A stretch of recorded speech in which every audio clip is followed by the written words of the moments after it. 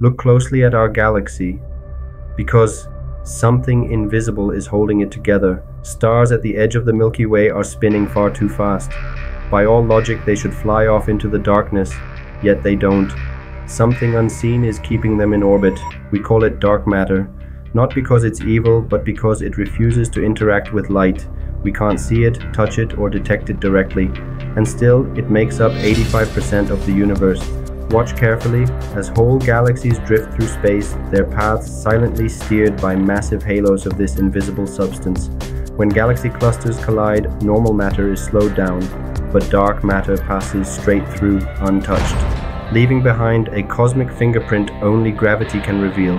And when we zoom out further, we see the truth.